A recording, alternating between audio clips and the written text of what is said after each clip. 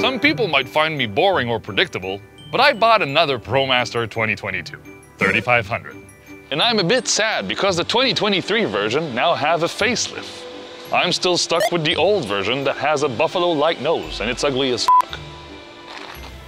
Anyways.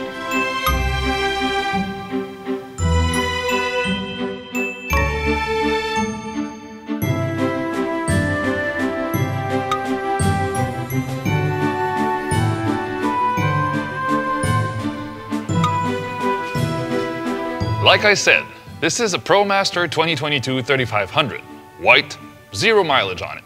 I bought it directly from the dealer, who ordered it from Mexico, Saltillo more precisely. We used to buy those machines for $50,000 Canadian. This one was 68.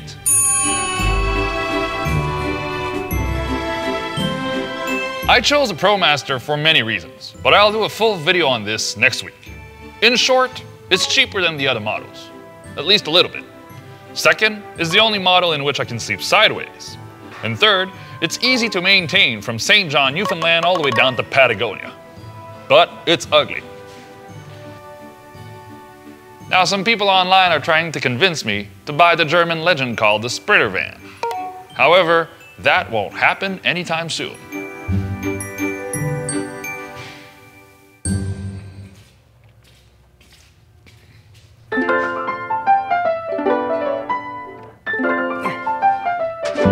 Here's how we plan vans with Sylvain. Sylvain. Well, when people want a van, they want a place to sleep, they want a place to cook, they want a place to wash, they want a place to relax, and that's about it. So step one, show me the van. So, you wanted the place to sleep. The place to sleep is about here, but you wanted the place to sleep and work at the same time. We made it a table. You can eat, you can work, you can push the table down, you can sleep.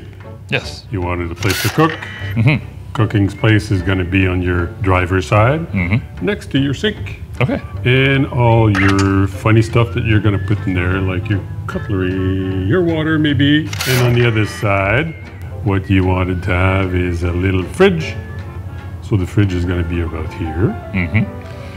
And that's where the funny part starts. You wanted a place to work and a fancy place to store your fancy stuff. So next to the door, you got this cabinet drawer that opens this way. And if you want to put this guy to bed, you just slide the bed lattice a little bit. And then it becomes like a bed. And it becomes like a bed for short people.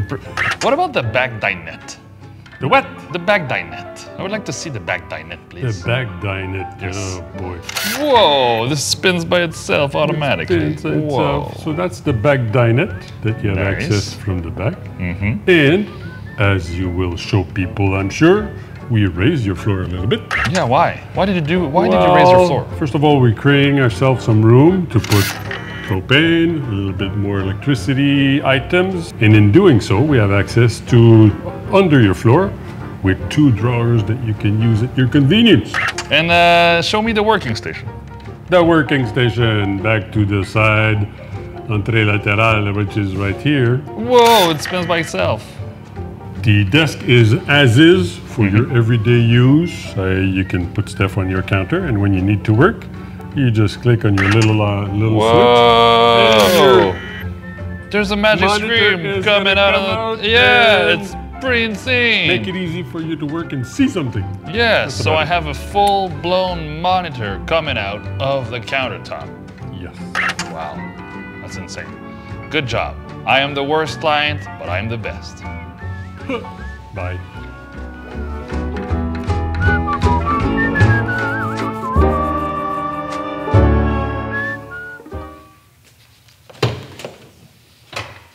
Now that you've seen the van plans, let me show you 3 features that you've never seen before on our vans.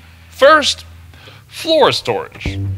Every time we were walking, working, or playing outside, we never really knew where to put our gear.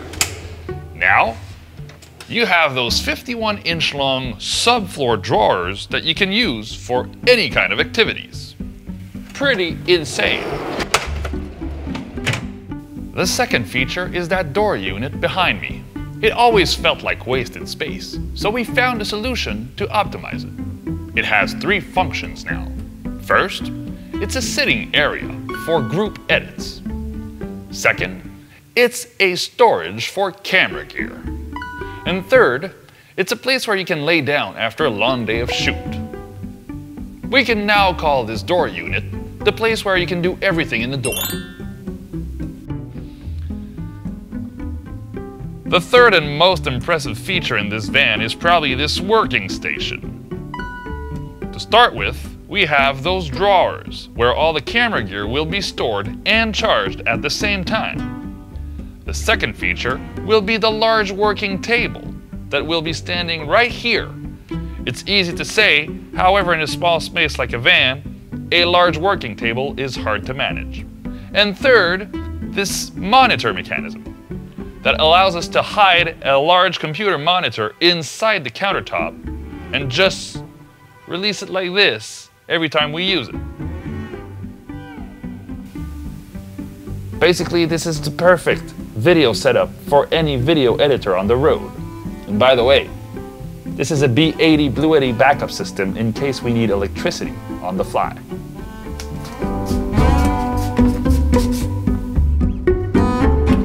So as you can see, my new van will have very interesting features. From the subfloors in the back with drawers, the door unit for people to sit and sleep, and the fully functional editing unit studio in the front.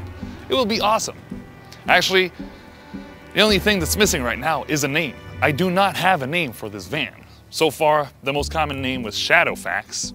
2 words that don't go together, but I'm not convinced. Let me know if you have suggestions. Oh. By the way, this is my father's company.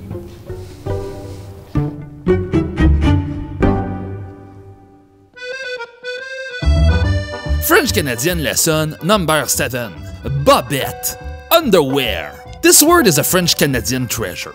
It comes from the 1920s when the ladies just started cutting their hair short. We call that bobbed hair, from the word to bob, to cut something short.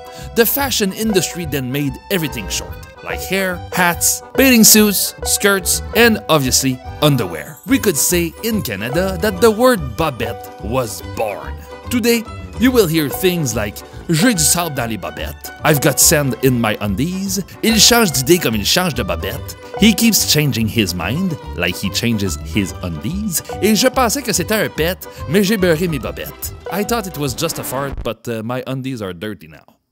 Okay, bobette, underwear.